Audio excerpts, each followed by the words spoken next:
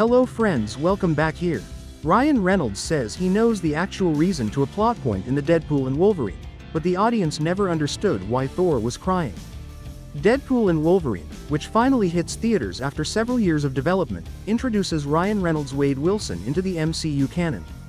Deadpool and Wolverine is quickly turning into one of Marvel Studios' best-received MCU movies and a box office hit. Repurposed archival footage of Chris Hemsworth as Thor from the Phase 2 movie Thor: The Dark World was one of the major appearances in Deadpool and Wolverine. Following the film's premiere, one of the main questions was why Thor was crying over Deadpool. To that, Reynolds responded on X, saying he knows why.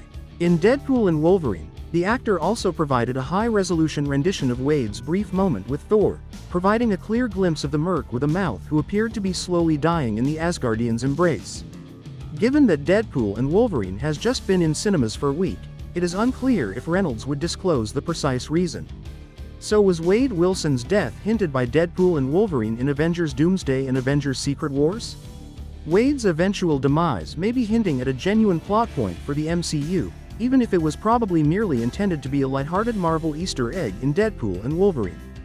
Deadpool may have recently entered the MCU, but that doesn't mean Reynolds' character is completely safe from dying in the future. In fact, Deadpool's talents save him from dying. According to Mr. Paradox's comment in Deadpool and Wolverine, Wade will eventually pass away, however it could happen sooner rather than later.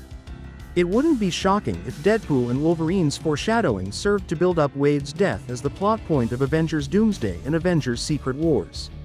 There will undoubtedly be significant, major fatalities in the upcoming years as Marvel Studios moves into Phase 7, which is expected to culminate into a soft reset for the MCU. Hugh Jackman and Ryan Reynolds both look to be returning in some form or another for Avengers Doomsday and Avengers Secret Wars, so losing any of them would be devastating. But Reynolds doesn't have to end there because Deadpool and Wolverine established the possibility of Wade passing away at some point in the story. There's no reason Deadpool couldn't depend on the idea that superheroes frequently rise from the dead, as shown in several media adaptations and comic books. For the time being, Deadpool and Wolverine and its enigmatic Thor sequence are showing in cinemas.